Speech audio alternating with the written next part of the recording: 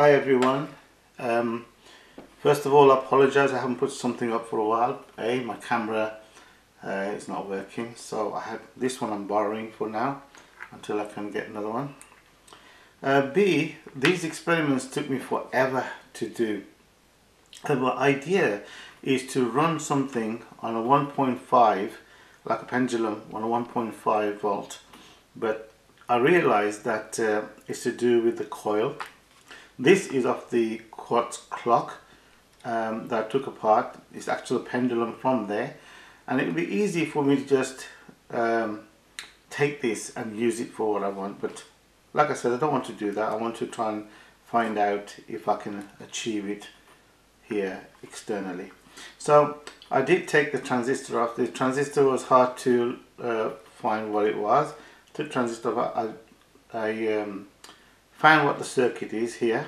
It is an independent circuit, like I said, and what I did is I built it here, right? And this just this part of the board. For ignore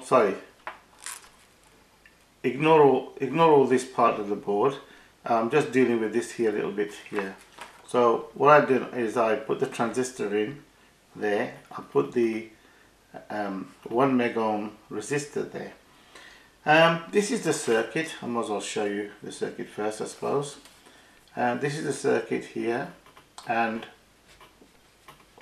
this is the transistor they used, M28S. That's an S, by the way, NPN transistor. And as you can see, the base collector and emitter configuration is a little bit different, and that's the capacitor they use, 47 microfarad. 16 volt 1 mega ohm resistor, which I haven't got, but I've borrowed it from this thing, and 104, sorry, 104 there, 104 there, and the coil, sorry, it's hard, okay, it's the and this coil circuit there, it's got a center tap there. Okay, so that's it there. So I thought I'd show it to you first. Now, what I did is I've got a transistor there, and I've got the resistor, because I haven't got a 1 mega ohm resistor, and the 104 is right there. I don't think you can see it. Well, it looks like this here. 104. There we go. 104. Okay, so it's one over there, and capacitor. I haven't got 47 microfarad capacitor. I put 100 microfarad capacitor there. I tried to make the coil, let me tell you, I tried to make the coil. This took forever to make, and I unwound this coil and rewound it again, because this coil was wound like this with a center tap right here. So there was another lead coming out here, so I had 3 leads coming out like that, and it was evenly wound, but it didn't work. So what I did, I took this apart again, and I wound it like this with 2 wires.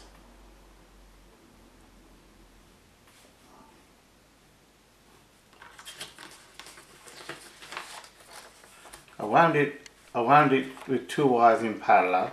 In other words, you take the 2 wires and you wind them together, and you come out with 2 leads. So you've got 2 starts and 2 finishes.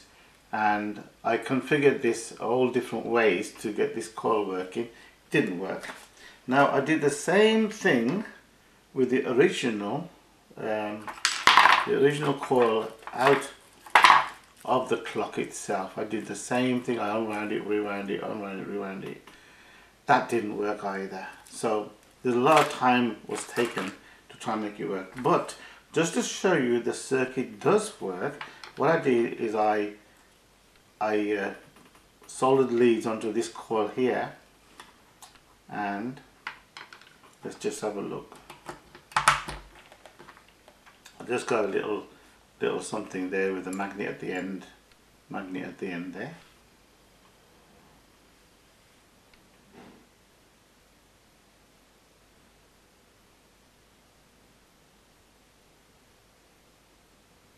So you can see it's working nicely, okay? So that's with the original coil that's in there.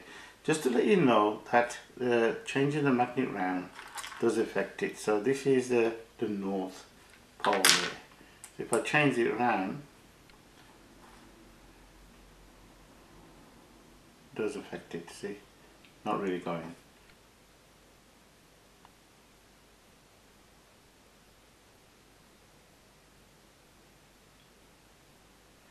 As you can see, it's going fine that way. If I change it around, it doesn't really work. Does that kind of thing. Okay, so that's that. So that was just to prove to you that this circuit actually works. Now the interesting thing about this coil, because I don't know how it's wound, whether they've taken two leads like this and just wrapped it together and come out with two leads like that. But I have to find something to experiment with that. But to let you know, I checked the resistance. If I can find my paperwork. Okay, this is my original drawing. So I checked the resistance of this coil, and to show you the resistance between there and there